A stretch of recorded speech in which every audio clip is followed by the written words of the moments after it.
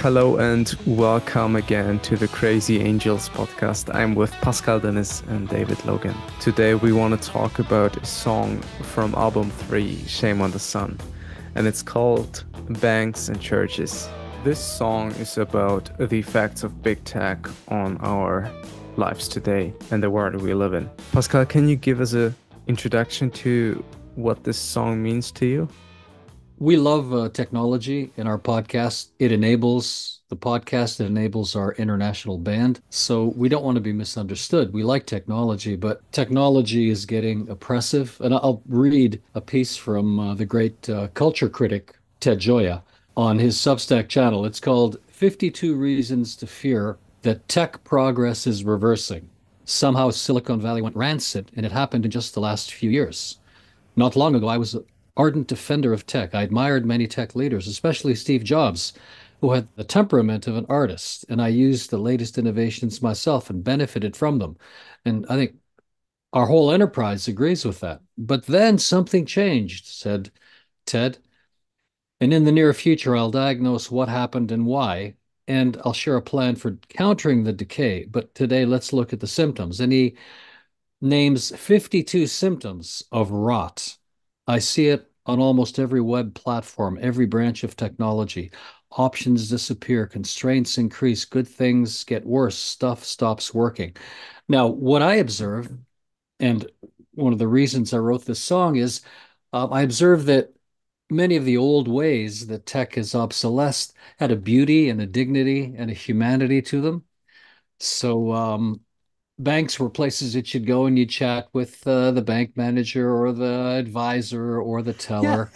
and they would get to know you and literally build trust. So when you wanted a loan, part of the way they determined that was by your character. And now it's just numbers on a spreadsheet. Yeah. Same with the church or the synagogue or the temple.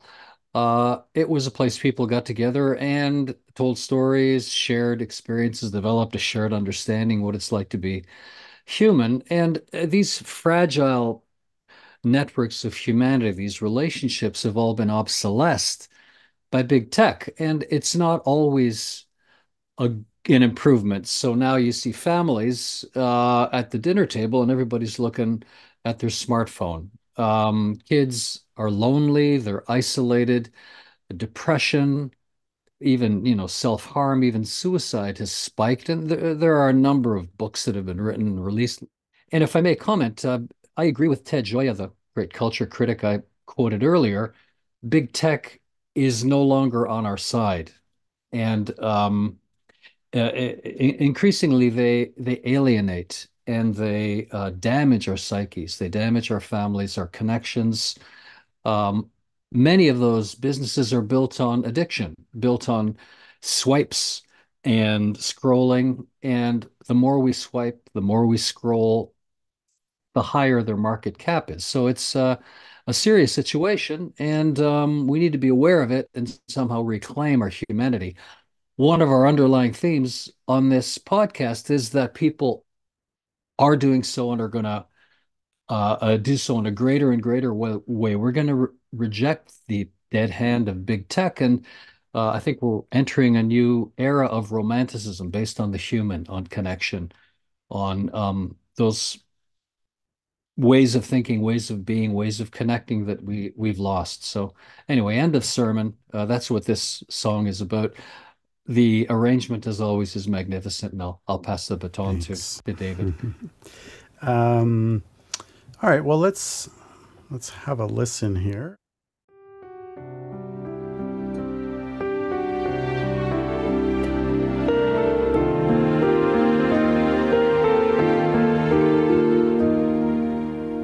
Banks and churches,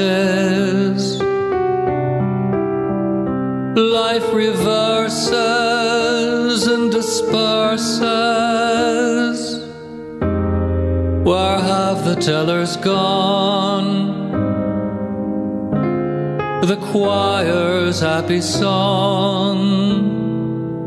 Starbucks and condos line streets of Toronto. Why am I feeling blue? just a different point of view. Goodbye, Hogtown. Hello, Brigadoon.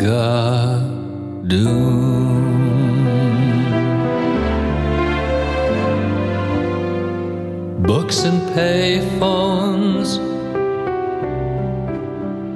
pads and iPhones. That's a little bit of that.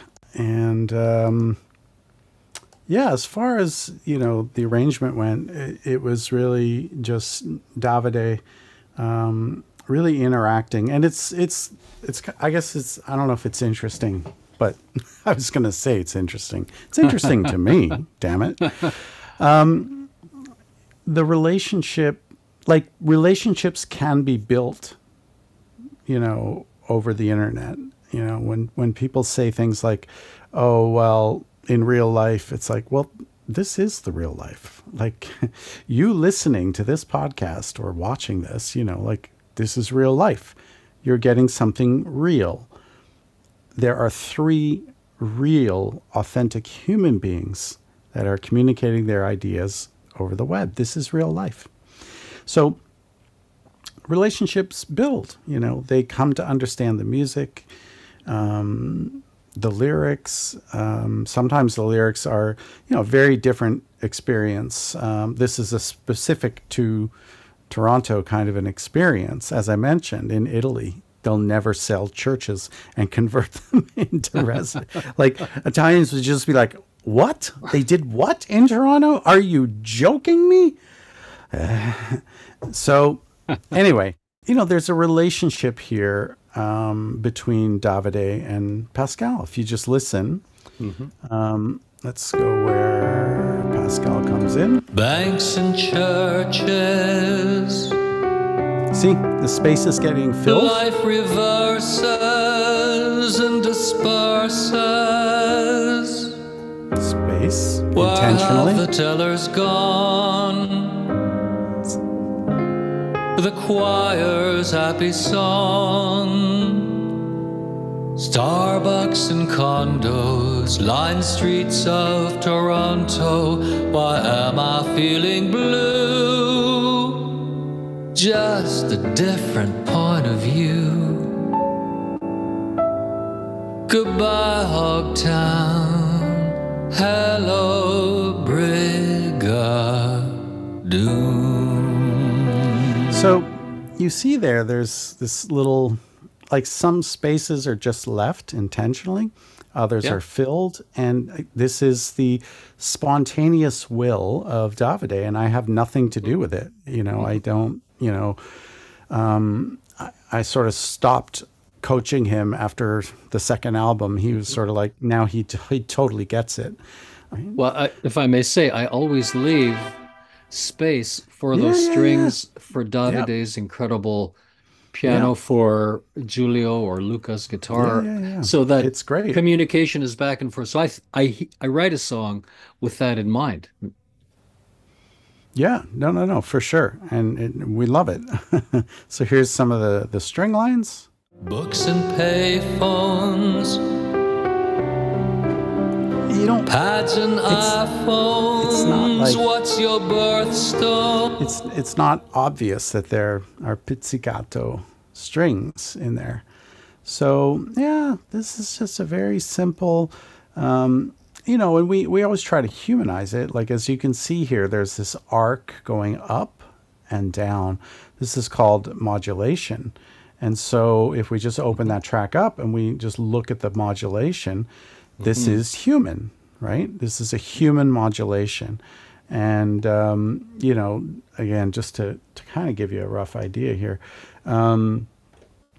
if we just go over here and let's just grab some strings. So yeah, here would be, this would be my modulation here. So if I just play simple, you know,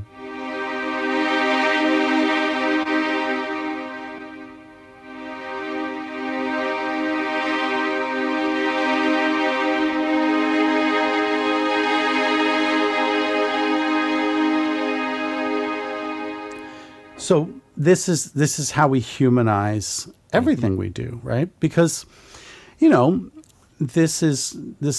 all these records are not being funded by major record labels, right? So we don't have $1 million budget, to go record live strings everywhere. So when we do put strings in, we're trying to give it the most human touch, and so many people always say, "Oh, do you really need all those buttons and sliders on you?" It's like, actually, yes, I do.